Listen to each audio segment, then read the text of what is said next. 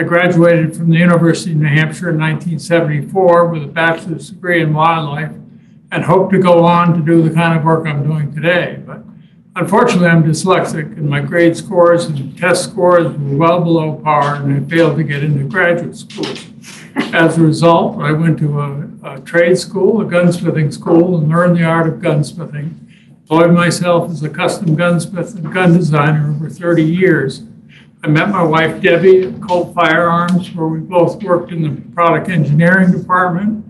And in 1980 something or other, we moved back to Lyme, and I continued doing the kind of thing I wanted to do, started my own shop. But I had a leg up on this kind of work because my father, Lawrence Kilham, who was a virologist at the Dartmouth Medical School, studied birds as an avocation and published over 90 papers on bird behavior. I assisted him with that work, and the way he did it, I could do it. It was a matter of making observations, and he taught me how to do good field notes and keeping track of things that you couldn't remember them. And I wanted to study carnivores, so my sister Phoebe and I became wildlife rehabilitators, me with the hopes of getting a hold of either a bobcat or a coyote or perhaps a fisher, the large woodland weasel we have around here. Didn't think about black bears because at the time there were no people rehabilitating black bears. It wasn't allowed. And then one day a conservation officer brought us an 11-month-old black bear cub that he thought had been hit by an automobile. And it turned out it had not been hit by an automobile. Couldn't climb or stay on a branch. And I wanted to know what was wrong with this cub. And the conservation officers came and confiscated it from me very quickly because I didn't have a permit. But later that year, the director of Fish and Game called me up and asked me if I'd take that bear back. And I assured him the reason I wanted it back was to find out what was wrong with it. And we cared for it until it could no longer care for itself. And we had to euthanize it. We sent the brain out to a wildlife disease lab in Wyoming and got a diagnosis of lysosomal storage disease. The human equivalent of that is Tay-Sachs. It's caused by inbreeding in the population. And since that time, we've had 4 more cubs with this illness. And we found a lot of other congenital illnesses in the black bear population. This has been caused by bottlenecks in the population over the years. So they reflect many of these congenital diseases that humans have. In the 1850s, the forests in New England were largely removed. 85% of the forests were gone. It was open agricultural land. They grew sheep and rocks and removed forests. And slowly the forest grew back, and the bear habitat came back, and the bears came back. But they came back from a very small group of bears. And on top of that, there was a bounty on black bears until the 1950s. So they were really hit pretty hard. Today, with the forest back, bear habitat is any forested habitat, including that grows in and around the town of Hanover, which hosts quite a few black bears. The food supply in Hanover is bird feeders, and garbage, all kinds of things like that, restaurant waste. So it's a very productive bear habitat. So in 2018, we became a nonprofit. And prior to that, our primary source of income was Debbie, who had a full-time job. And in 2018, once we became the Kilham Bear Center, all of a sudden we were discovered by lots of foundations that we didn't even have to apply for grants. I used to apply for grants and get $1,000, and now that people were saying, what do you need? And we were able to build a new center. This is up there now. with hot and cold running water, a new cub barn, indoor pens with heat and cooling in the summertime, small conference room, and it's made a lot of difference. These cubs are in the cub barn. Last year was an extraordinary year. Last year, the fall mass crop failed. That means there were no beech nuts or acorns. Any cub that became orphaned for any reason showed up somewhere to get food. It was usually in somebody's yard, and the Fish and Game departments picked them up and brought them to us. We ended up with 137 cubs before the winter was over. Most of them came in the fall, weighing 10 or 15 pounds, certainly not with enough weight to survive the winter.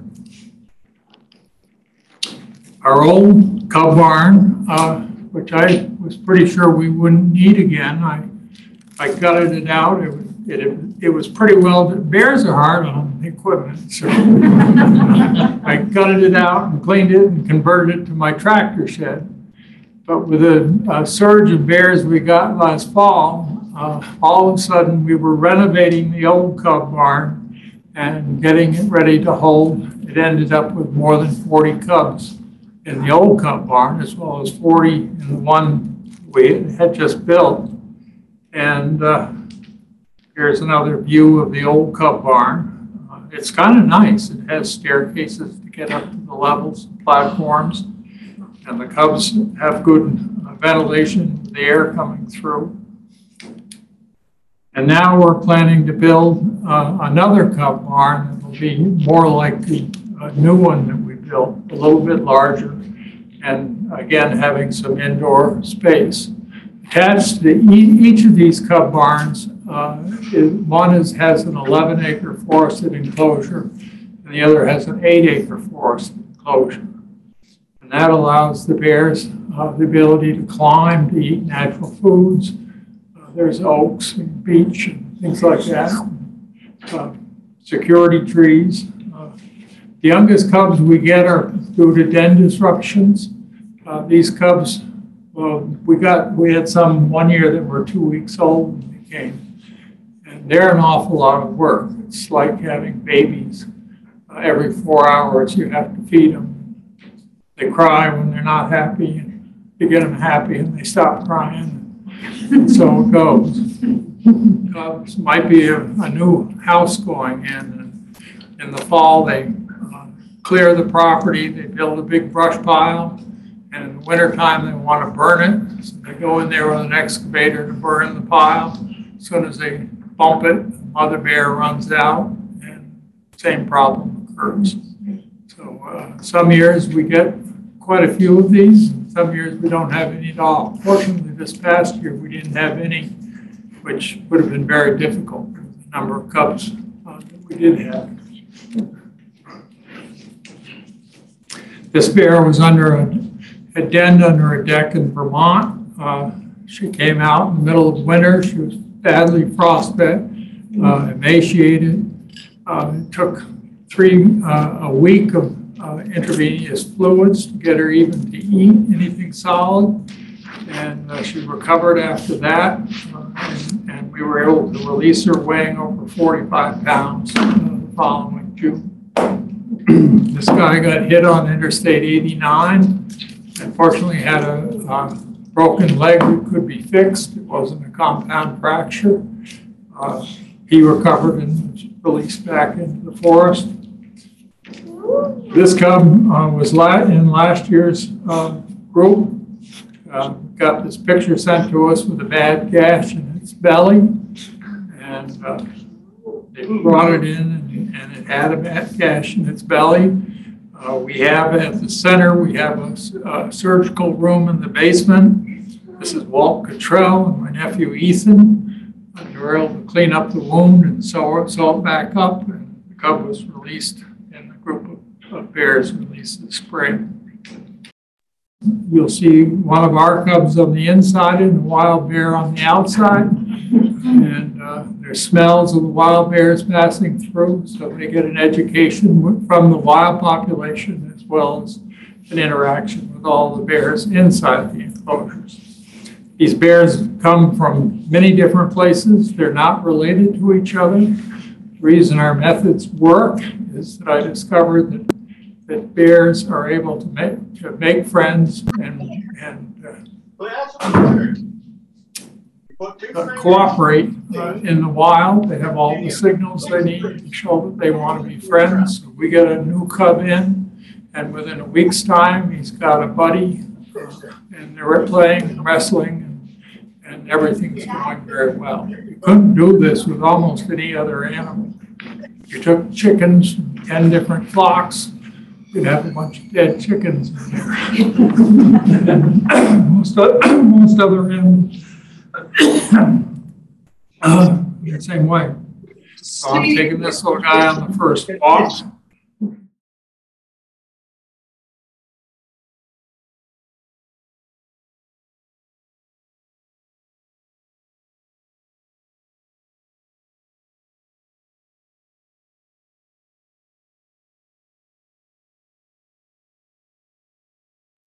Usually walk 1 or 2 or 3 cubs at a time. My nephew Ethan, we've had in some years quite a few bottle-fed cubs. He walked as many as 9 cubs at a time. Typically, it would be the bottle-feds, which would be 3 to 5 cubs, and then the others would start seeing what was going on and want to go with them. And these walks are outside the enclosures. These bears can run off anytime they want. They also want to be part of the group. They follow instinctively, so we don't have to teach them to do that. It's something they do all by themselves, and they definitely don't want to be left behind. So here they are in a green field, wrestling.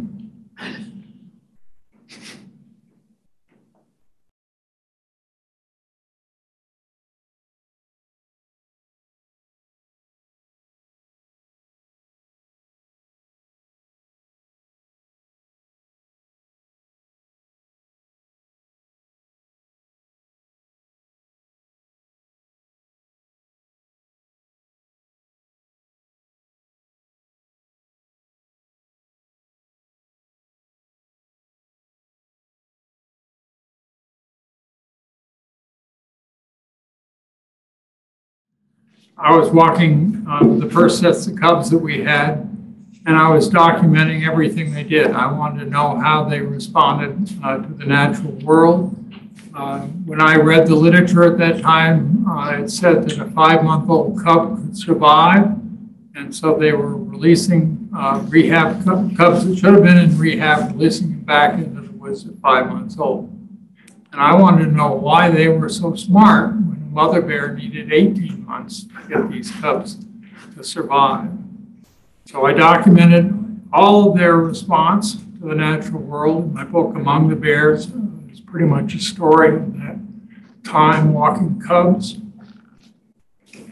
And I saw they'd go up to a tree and be attracted to bear scent, and their tongues would come out and stick to the scent. They'd lift the scent off the tree, but bring it back to a small bump behind their front teeth. It's called the papilla of the vomeronasal organ.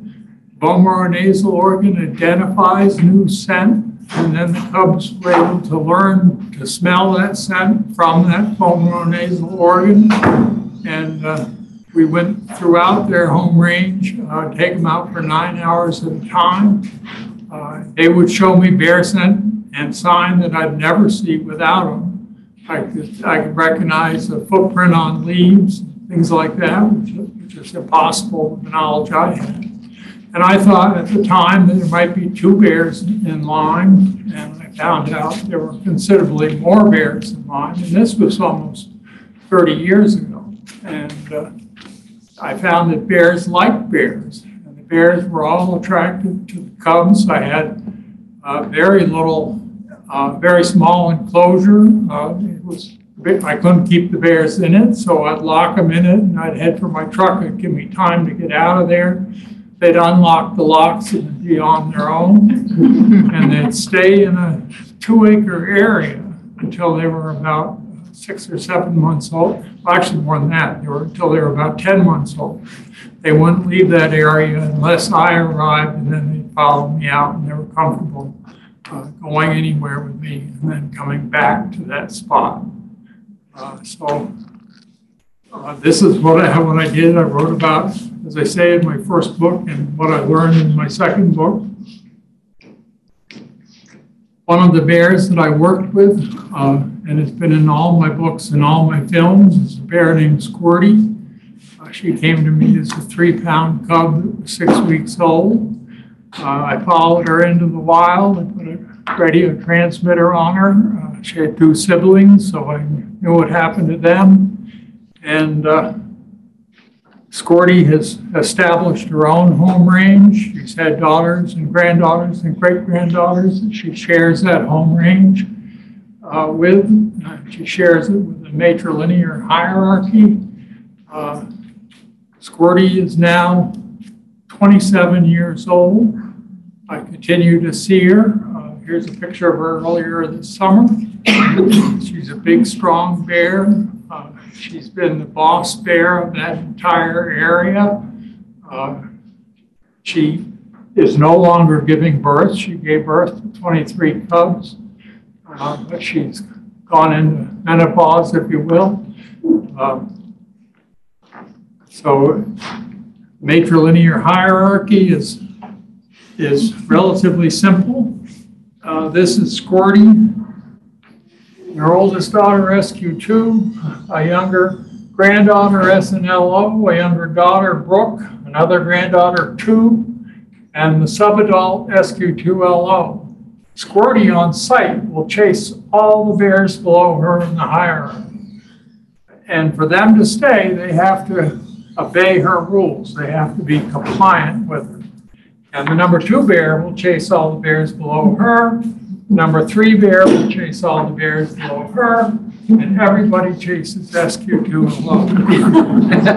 The result of that hierarchy is that Squirty will have access to the highest quality foods, have the best quality home range, and she will get compliance out of all those other females before they're allowed to use part of her home range. And if they don't, they hit the road. But it's a rigorous process. Incidentally, in 2015, I got my PhD at Drexel University at age 65.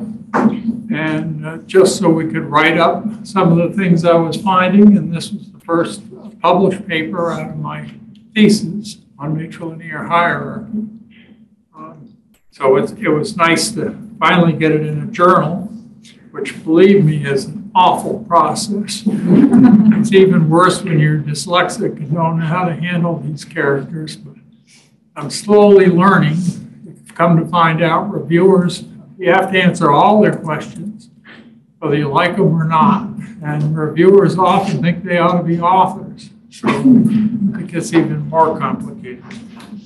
The young males that came into my study area were quickly chased out. Subadult males. In this picture, Squirty's going after a grandson. I watched this little guy get chased more than 30 times, not only by his grandmother, but by his mother, by his aunts, and any other bear that could get a target on him. By September of his second year, he left the greater home range and joined the population of male bears in the upper valley. Here is SQ2LO as an adult, chasing a male bear. I'm going to need sound on this one. Okay. Chasing a male bear out of my study site. The females cooperated on was chasing males out of the female home ranges. Females need high quality home ranges because their cubs have short legs. The males can go anywhere to find food, and they usually go to places where there is an excess of food and don't have to compete with females. So here she goes.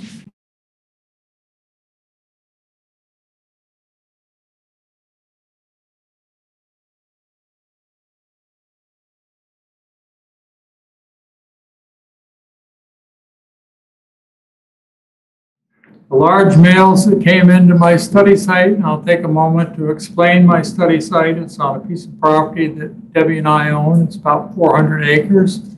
It's a mile from the nearest town road, and a half mile from the nearest residence. I go up there every evening. I provide a small amount of food to any bear that shows up. I go up there every day from the time the snow leaves until it returns in the fall.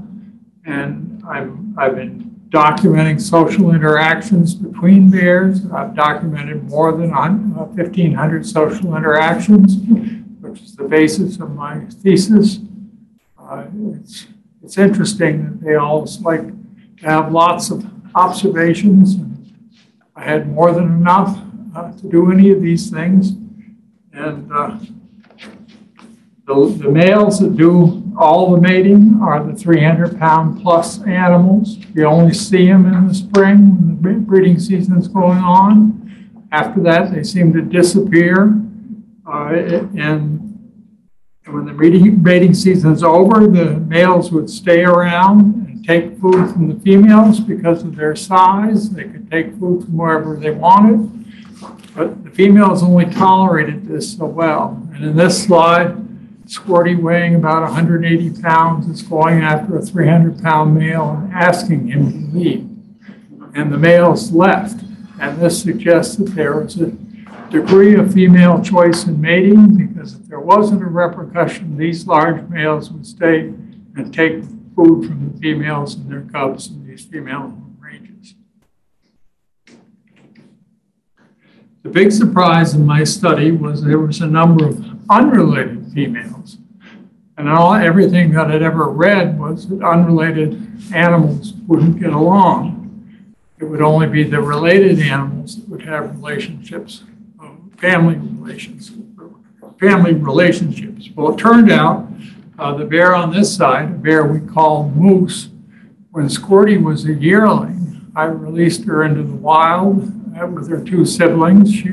One of the three had a radial collar on them, and I walked them up to the top of the ridge. I had a remote enclosure, and they marked all the way up. They marked all the way back. I locked them in their pen, and just like with the other cubs, they broke out. In the morning when I got there, they were on top of the ridge, and I went up to see what was going on. And normally, if I got close enough with my radio, I could tell how far away they were. I could just call them, and they'd come to me. But on this day, they ran, and I knew that something was going on. I suspected a wild bear because the first set of cubs that I'd raised had mixed with wild bears at that age. And the next morning, I decided to sneak in on them. I had the wind right. I caught them feeding in a beach stand. I was doing pretty well until I stepped on a large stick and broke it. And that's the alarm call for all wild animals to run. And my two cubs ran and treed. And before I knew it, this wild female, who I call Moose, came running over and false charged me.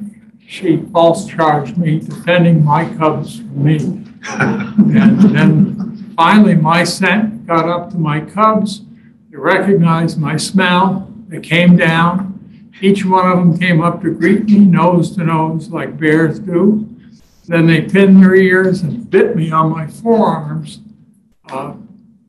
letting me know they weren't happy about the interruption of time between themselves and this wild female. Meanwhile, she sat on the bank about 50 feet away, watching everything that was going on.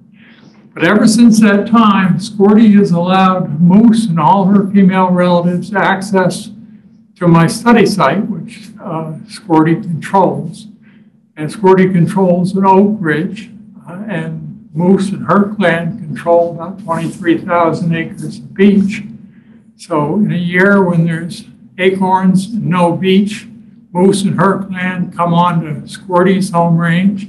There's very little interaction, negative, aggressive interaction between them. And in years when there's no acorns and only beach, Squirty and her gang are allowed to go on to Moose's home range. This is reciprocal altruism. It's basically what we do. It's our form of social behavior. which means it's a tit for a tat with a time delay. And in the case of the female bears, the time delay can be as much as a year.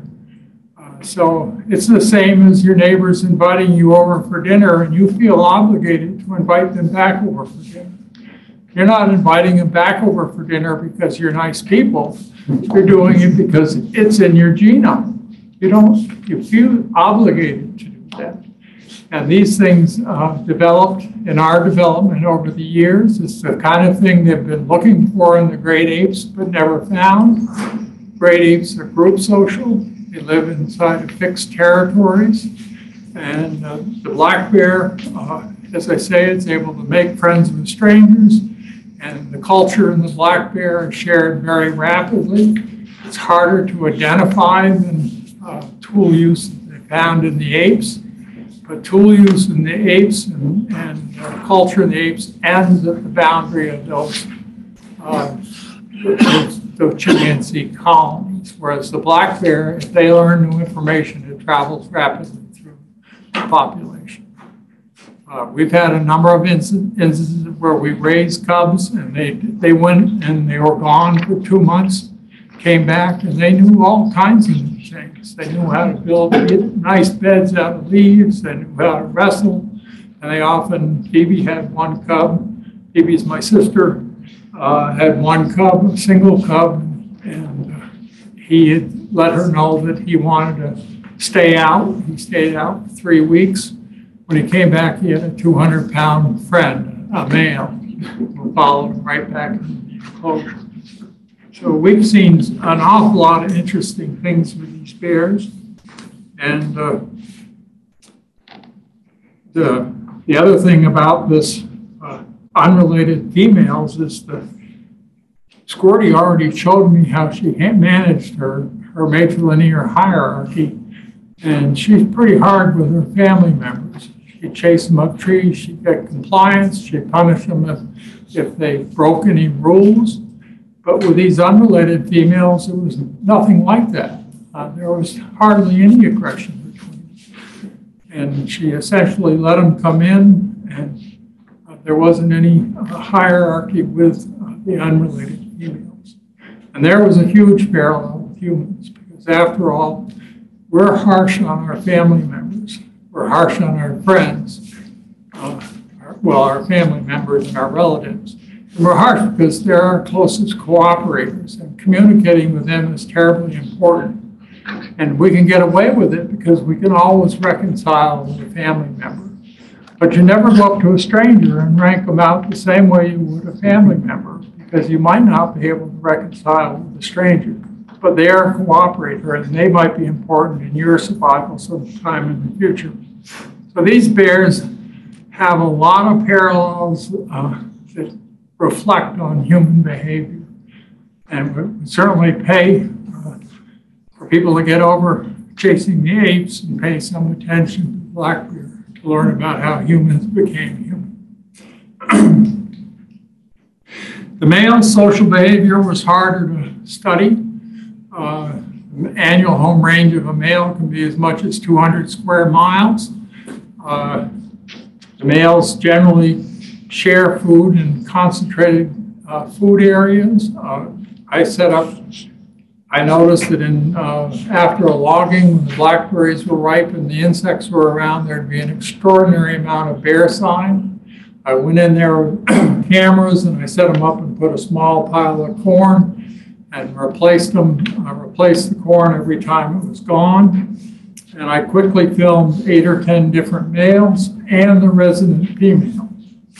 And this site happened to be one that was just about out of berries, and then the insects were waning. And so when I first set my cameras up, I got the 8 or 10 different males. The next year, only the resident female was there. The males had all moved on to another source of a lot of food. But the big surprise with the males was I have an awful lot of pictures of 2 males sharing that small amount of corn. Now, this isn't reciprocal altruism. It's done at the same time. There's no time delay. But it is mutualism between unrelated individuals.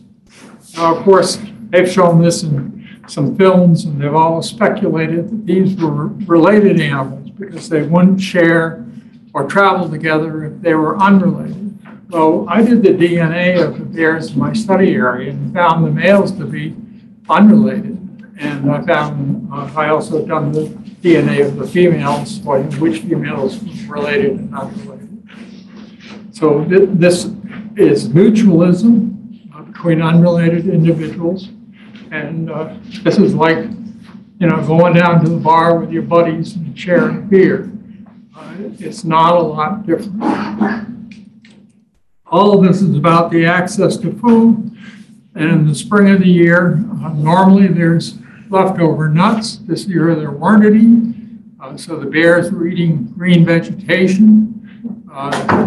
You see bears at the edge of agricultural fields. They're eating nodding sedge in the woodland trails. These cubs are climbing a red oak tree and eating the oak leaf starts as the leaves break out from the buds. All of this greenery has about 16% protein, but it lacks the starch and the fats that you find in acorns and other of the or sugars that are in the berries later on in the year. So this year the bears were hungry around the state. Early on they were getting into trouble, but now the berries are ripening and the trouble's lessening. The bears are moving back to where they're supposed to be. This is Squirty's daughter, SQ2, meeting her mate for the first time. You'll see the size difference between the two. This is called sexual dimorphism.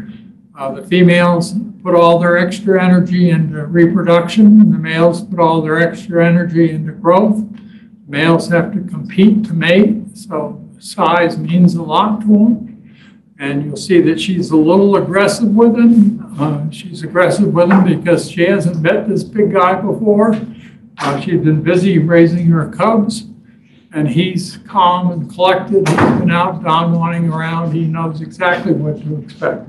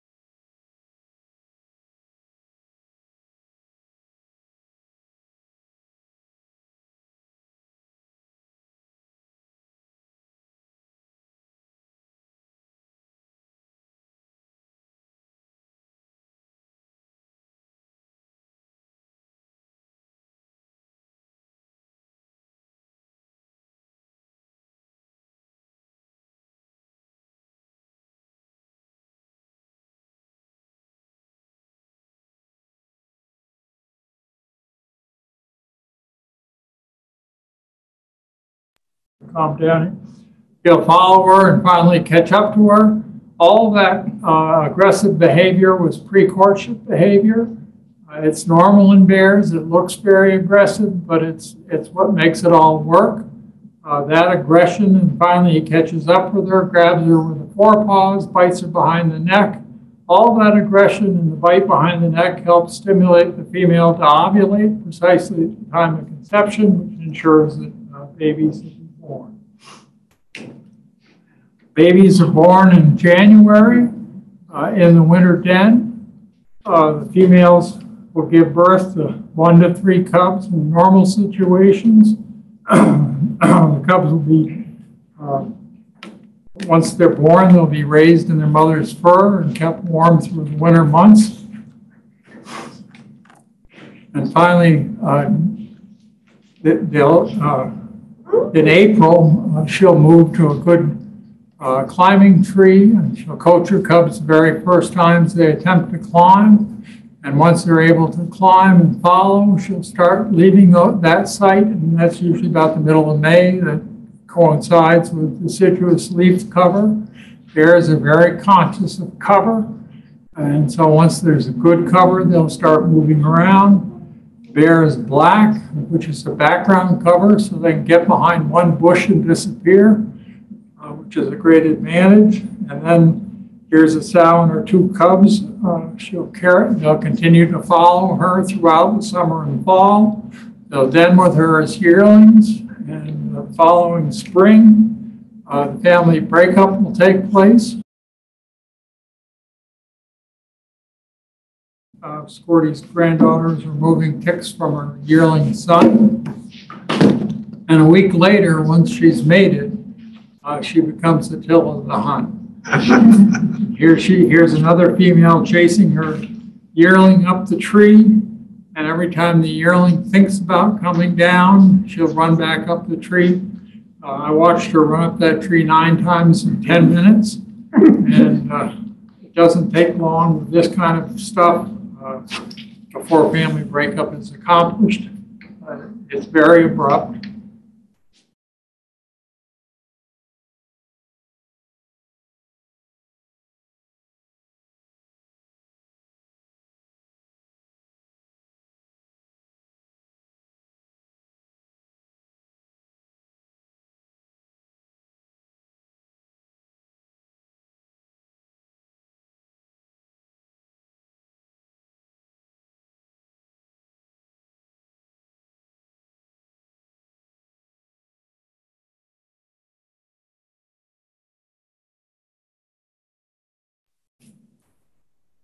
%85 of the black bear's diet is vegetative, and 10 to 15% is animal protein, and of that animal protein, 90 to 95% is ants, bees, and grubs.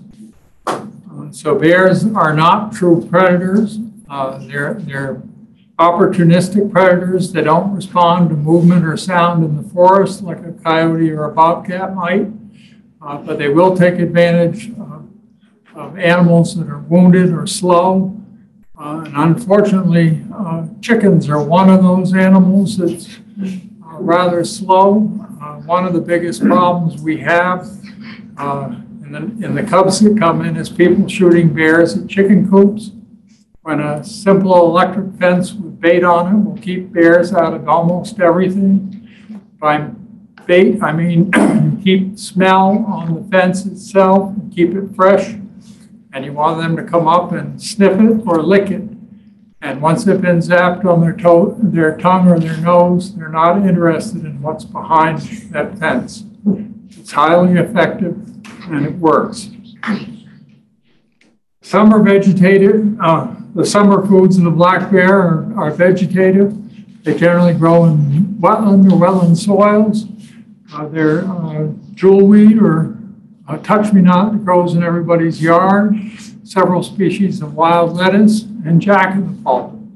Jack-in-the-pulpit has a root or corm that has more nutrition than either beech nuts or acorns. So in a year like this, when there are no nuts around, the bears will feed heavily on jack-in-the-pulpit. It's a problem when the best jack-in-the-pulpit grows between houses. And I remember when I used to chase bears down here in Hanover, between Low Road and next road, I forget which that was, but it was all jack-in-the-pulpit in there. And when there was no food in the woods, the bears moved in to eat jack-in-the-pulpit. And then, of course, they'd find a bird feeder or two in the process. The average bear needs to put on 30% of its body weight in fat to get through the winter.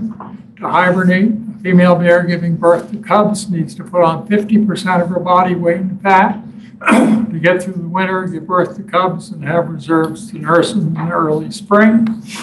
So if you want to know why a bear acts the way it does around food, just think about how we act around money. We get all the money we can, we put it in the bank. To fund our retirement, to put our kids through school, or to buy a fancy boat. And so you wouldn't go home tonight and scatter $100 bills all around your neighborhood and have the expectation that nobody would pick any of them up. And that's the expectation we have when bears show up on our deck and we've got a bird feeder out there. A tube of bird seed, black oil sunflower seed, is 20,000 calories. So just think of the draw that is. And uncontained garbage that food is about 10 times the value of any of their natural foods. And it all has a smell. And to control bears, you control smell. If they can't smell it, they're not going to be a problem. So if you store your garbage in a container or a shed that wind blows through, they're going to tear it open to get to it. Store it in your basement or a sealed garage, you won't have a problem. The natural foods the bears need to fatten up and reproduce. Get some water.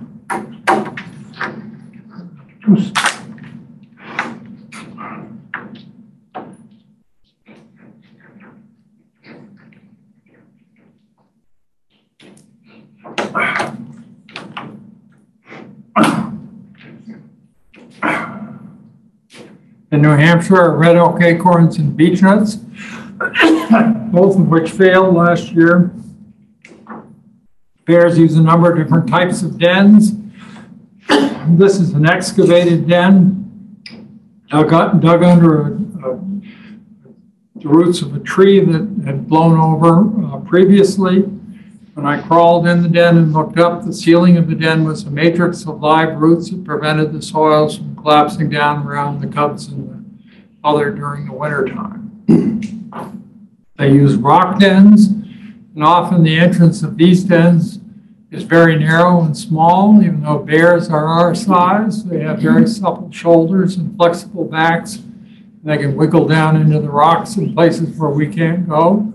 It's not unusual for us to see a bear in a den, maybe even sedated, but then pulling it out to change a collar can be difficult. We've got a cooperative project with New Hampshire Fish and Game, where we keep GPS collars. We try on 10 different females, and sometimes changing these collars in these dens can be difficult. Here's a yearling bear with its mother in a rock den. And the last type of den I'll talk about are tree dens. And these trees get to be about 3 feet in diameter. The center of the tree can rot out, leaving a huge cavity. If there's an opening, the bears will use these to den in. One morning in April, I got a call from a woman. She said, in Lyme, she said she had a bear in her tree. And when I got there, sure enough, she had a bear in her tree. I informed her the bear had been in her tree all winter long. With the complex social behavior I described, bears have complex communication. And in this picture, Squirty is exhaling. She exhales and moist air into the air from her breath and draws back in scent. That male bear in that video was doing the same thing. One of the first things I discovered about the bear was they have a special organ. They have the vomeronasal organ, which I knew about, but they have an accessory to the vomeronasal organ that I discovered and coined the Kilham organ. And it lays in the vomer, which is a V-shaped bone. It has a sensory organ that comes sensory nerve that comes down to the roof of the mouth, so they're able to hold a leaf in their mouth and determine whether it's edible or not. They can also determine if another bear has touched that leaf, they can determine who that bear is. But there's also a bundle of sensory nerves that go up the vomer under the brain and spread out over the roof of the throat, so that any scent that comes in through their nose or mouth gets the vomeronasal reading, and they're able to identify who those bears are and those puffs are coming. I noticed that the bears at my study site would react to a puff of scent and react emotionally as though they knew the bear they were getting the puff of scent on. Bears have emotional expressions. Any social animal has to have some form of emotional expression and facial expression. As humans, we have the most complex facial expressions of any mammal on Earth. We have 3,000 muscles in our face that's devoted to expression. Right now, everybody in the room has a neutral look on their face, something I call subway face. Anywhere in the world you ride a subway, you'll see that expression. But if somebody were up to something in this room, that would also be written all over their face.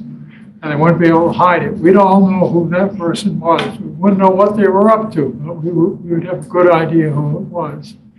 And so in this picture, Squirty has just put one of her cups up a tree at weaning time.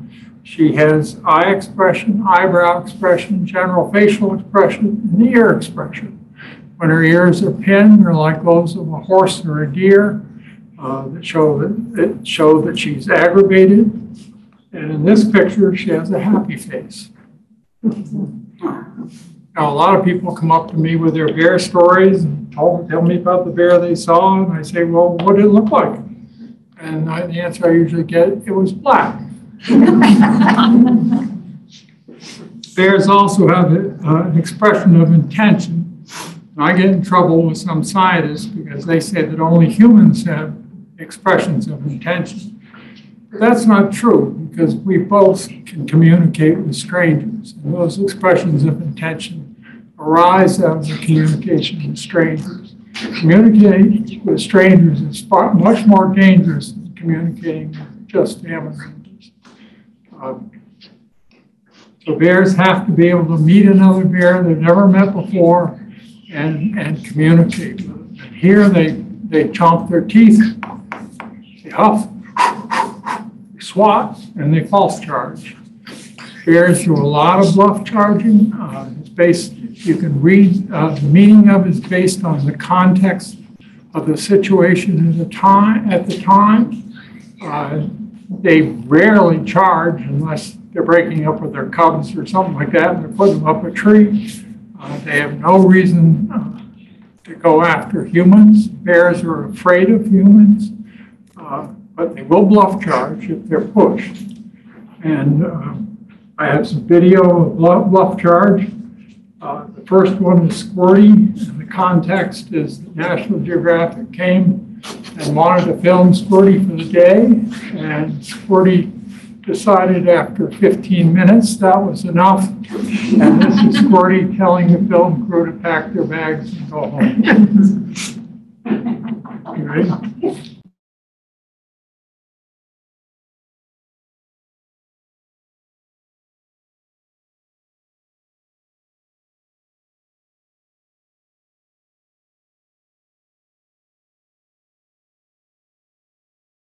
I filmed that 10 feet away from her with a handheld camera. I've been false charged thousands of times. When I go into the woods with Squirty, I was using her time. You know, she needed that to survive and to raise their cubs. And when she decided it was time for me to leave, often she just bowed in my direction, a very subtle signal that it was time for me to go.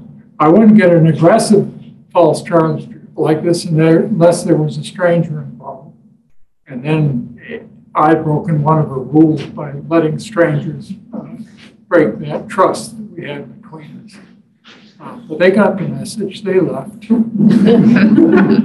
Now again, this false charge comes in a number of different intensities. And in this next film, Squirty's granddaughter, Wanda, who likes to false charge a lot, you'll see the difference in intensity, and then she'll walk right up to me.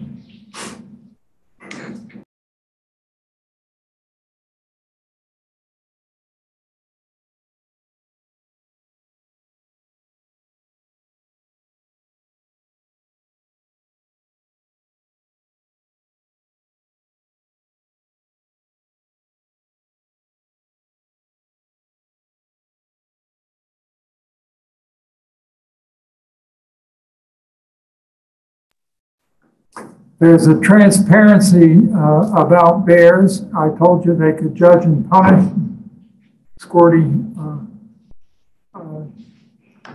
was able to have her own home range and get the best quality food. So if Squirty found an oak tree that had more acorns on the ground than any other oak tree, and then she decided that was hers, she would back rub on the sapling and let all the other bears know that that was her spot, and they weren't to mess with her.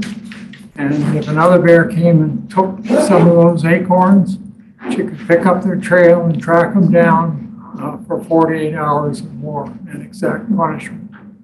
The bears, the transparency in bears is extremely good. They follow each other to punish and follow each other to find food. And I often use the example of somebody putting a bird feeder out, and a bear comes and they get all excited. They call their neighbor up and put the bird feeder back out and want the neighbor to see it. So they invite the neighbors over, and sure enough, a bear shows up the next night. And they keep doing that. Meantime, the first bear went 3 miles up on the mountain, left a Blackwell sunflower seed scat.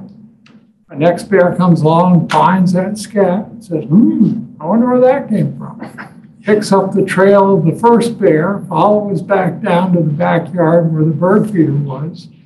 And within a week or 2 weeks, you could have 8 or 10 different bears coming into your yard. Bears, if you go to the cornfields around here, there's trails radiating out from the cornfields. Every one of those trails picks up any bear that's going by. And they pick up the trail and they funnel right down into the cornfields where the food is. Bears naturally advertise big surpluses of food. And you'd find the same thing on salmon rivers or dumps or any other place where bears are attracted to food. Start this one.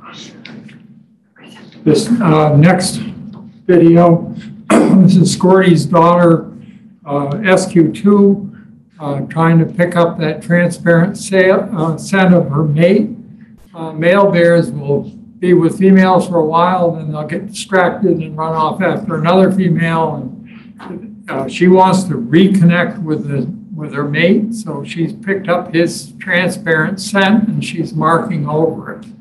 You'll see that it's a male because she has to stretch up the tree to pick up all of his scent, and then she'll do a stiff-legged walk. She'll mark with urine. The stiff-legged walk leaves a mark on the ground that he'll notice. And finally, she'll walk over a sapling, depositing scent. But all this message says, I want to meet back up with you.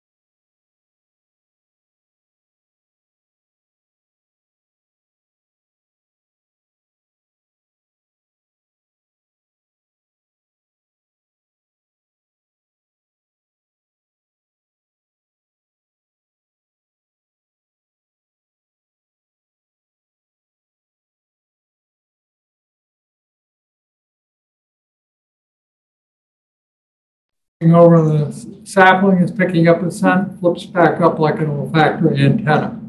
So these bears are very busy socially in the forest every day. You know, if they come to our backyard, we just think they're deer in the headlights back there. But they're constantly communicating with all the other bears in the area, and they know all the other bears in the area. They're not solitary animals by any stretch of the imagination.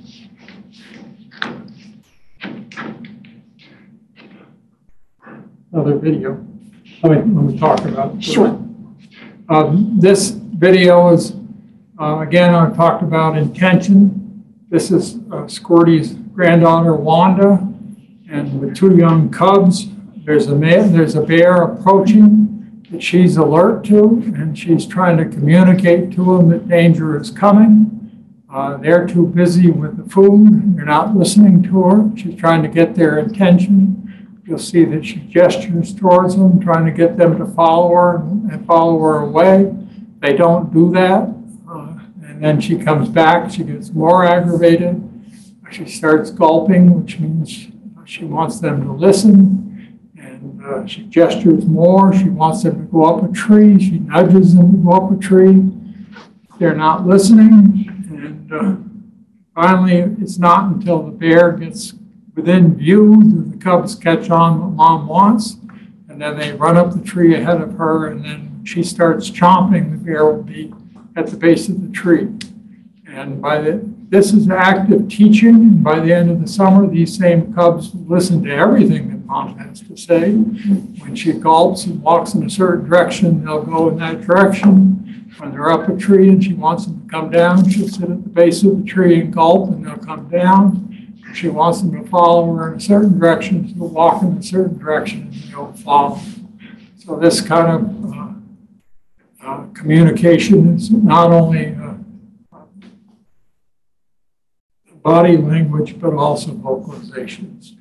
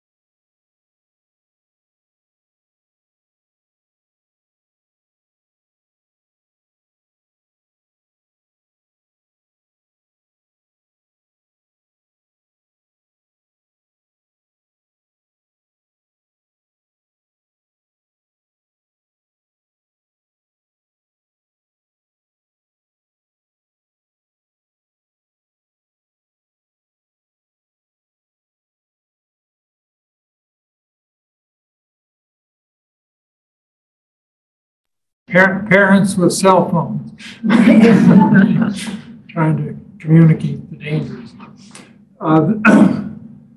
This is a red pine mark tree, and this time of year the male bears will be marking on these trees. They'll back up to them, their paws will come out, they'll flex their knees as they rub the forest, they rub the sebaceous soil from their back into the porous bark of the tree. These oils don't have much smell, but they're long lasting. And then the females will come by and find the male they want to mate with. They'll mark on the tree and wait nearby. And then when he shows up again, they'll get together and they'll leave the area. Then they'll travel together. Here's a 300-pound male traveling with a female, marking over another male scent.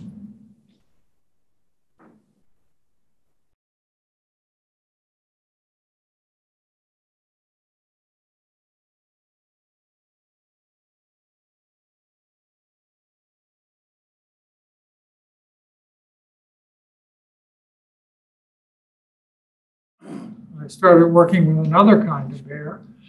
I was invited to go to China with a scientific delegation that was talking about the effects of climate change on panda habitat. I was the last speaker with a group of scientists speaking before me, and they all gave very scientific presentations. I gave a presentation just like the one I've just given you. And when I was done, Hu Rong, who's the director of science and research at the Chengdu Panda Base, came up to me and she says, "We noticed your talk was quite a lot different from the other talks." And then she said, "You make us think." And the next morning I was hustled off to the Department of Forestry that manages the wild panda population and the nature reserves. I gave the same talk again. They were very excited. And then we came back to New Hampshire. It seemed like forever, but I think 12 years went by. We didn't hear anything from them. And then I was summoned back to China. They had some questions, and they wanted me to present again. And the questions were that if we try to walk pandas like you're walking black bears, won't they just run off? and we'll lose an animal that's worth millions of dollars to us, mostly in tourist money. They draw hundreds of thousands of tourists to Chengdu every year to see pandas. And if they try to have a bear like Squirty, an adult bear, well, the wild pandas come and attack them. And so they were coming to the Drexel University, to the English Learning Center, a delegation of them, including Haram. So we invited him to come for an extended weekend in Lyme. And we had 6 bottle-fed cubs at the time that I took for a walk on the hill up behind the house. They mouthed vegetation and ate it. They found a hornet's nest. Then we took them to a red pine mark tree that still had scent on it.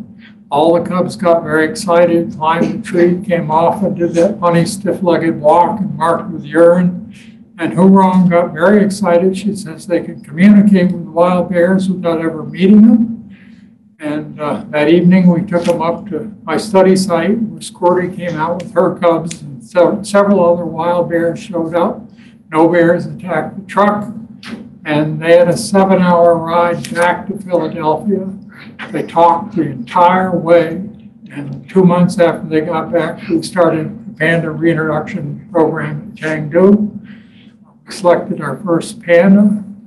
And then IMAX did the story, which is called Pandas. Debbie has copies on DVDs. It played down in Boston in 3D. That was really the way to see it.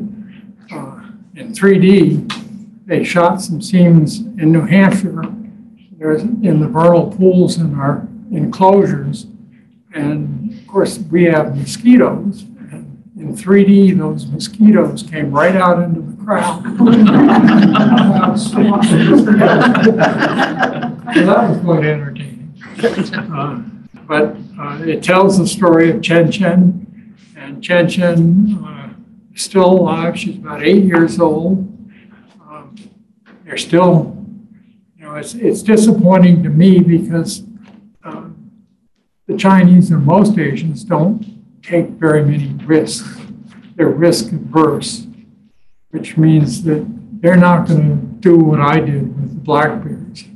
They're going to think of every reason not to do it.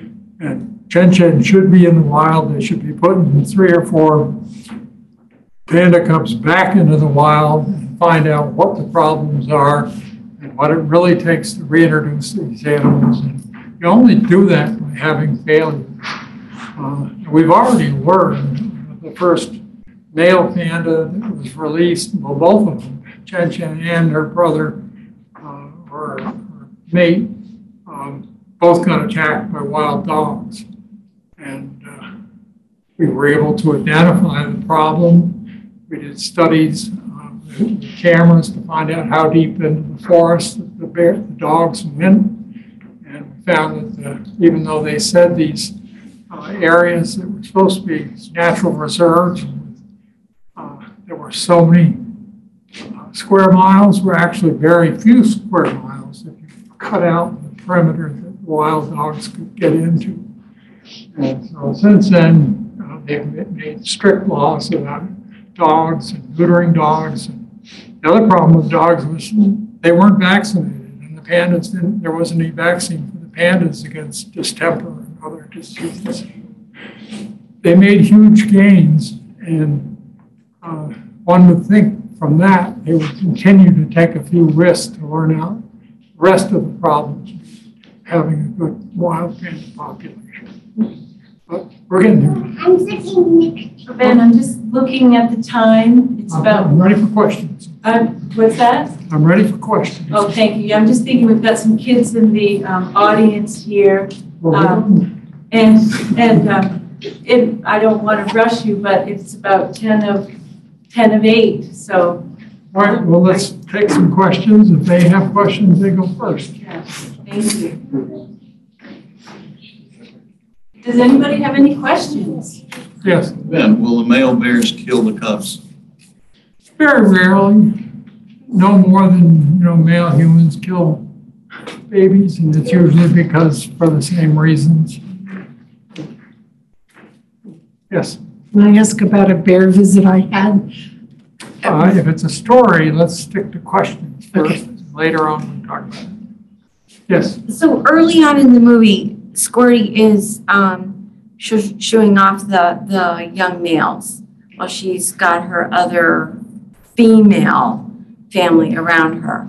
Is it, to your point, is it, why?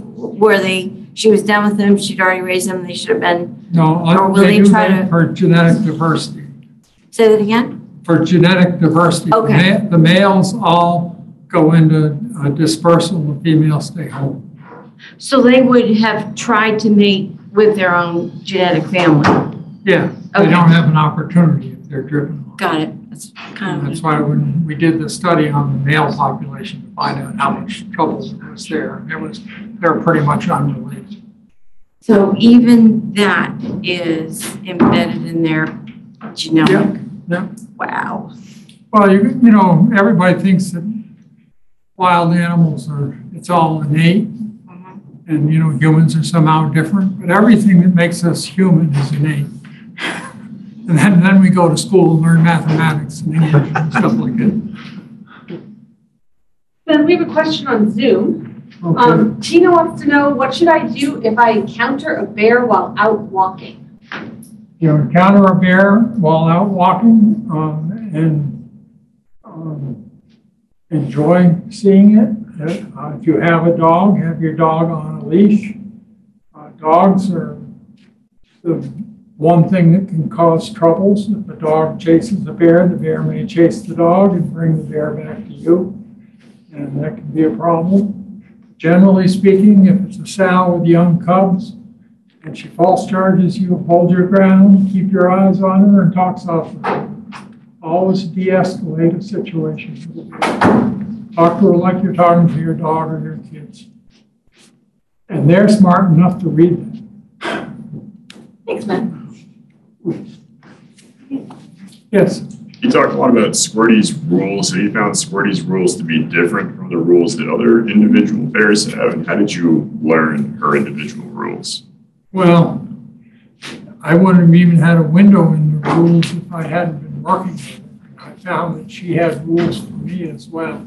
There were things I couldn't do, and one was interfering with her social engagements.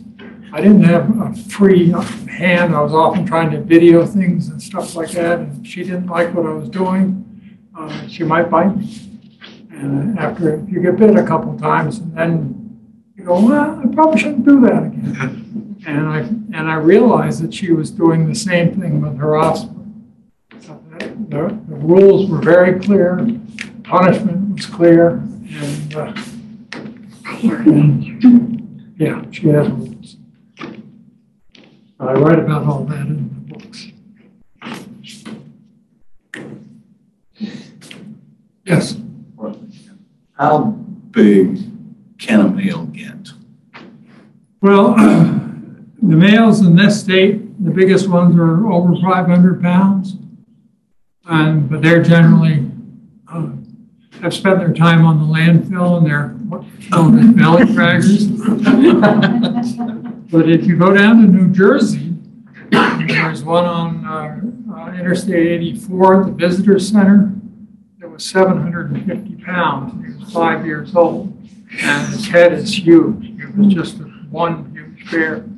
Go down to North Carolina, the coastal population, some of those males are up to 800 pounds. Wow. So it's all about food with the black bear. We don't have the highest quality. We only have one species of oak. We have white oaks, but not many of them, and beech nuts. But you go further south, there's multiple species of oaks, higher quality food. The reason I ask is we've had a huge, beautiful, just jet black, shiny male bear come. We had blackberries close to the house on the side of the driveway, and he just come down and help himself. And he was just enormous. I just was curious. He was probably pushing 300 pounds. Yeah. But they're big. He was, he's impressive. Yes. You mentioned a couple times that you had been nipped to be taught a lesson. Have you ever had an interaction where you were concerned for your safety? And was it with a bear that you had fostered for quite some time, or was it with a new interaction? Well, the only bear that I've ever been bit by or had any concerns about is Squirty. Because I raised her, she treats me like a bear. And all the other bears, all the wild bears are intimidated by me. So they're not a concern at all. All I have to do is take a step towards them and they're going in the other direction. But when you raise an animal, they know exactly what they can get away with. They think you're a bear. Your family. Yes. Where does your research and work go next? What is the next sort of frontier in sort of understanding the bear? Well, my next frontier is trying to get what I've discovered published. And that's, I don't know, my lifetime is long enough for it. It's pretty arduous and painful. But I have enough now for data and everything for about 30 papers that should get out there. And I'm dealing with, reviewers and, the last paper we set out on communications went to a journal that had wildlife biologists involved with it, and they didn't like the fact I had a study site where I studied bear, which didn't make any sense because Jane Goodall had a study site where she studied chimpanzees, and it goes on and on and on. We had plenty of examples. They said, well, in this modern technology, you can use cameras. Well, I can tell you something. Cameras don't show you what you can see with your own eyes. You can't see the social interactions. You can't see the chases up trees. You can't see the chases out of the area. And then the other thing, they worry about the risk. I've walked with Squirty for miles. I spent all day out with her. And she would be tracking another bear and finally catching up with her and treeing her, another female, and establishing dominance. And, they would say that's too risky.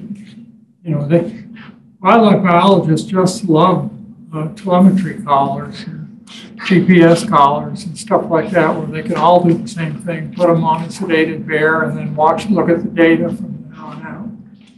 But, my study's been going on for 30 years. The average study goes on for the length of a graduate student, which is 2 years. So, what I've learned is far greater, and I'll probably end up writing another book just to get more of it out there. Well, that's all we have time for, Ben. That's fine. We look forward to your third book coming out. So thank you so much for coming. We really appreciate your time and all your amazing stories about your life with bears. So.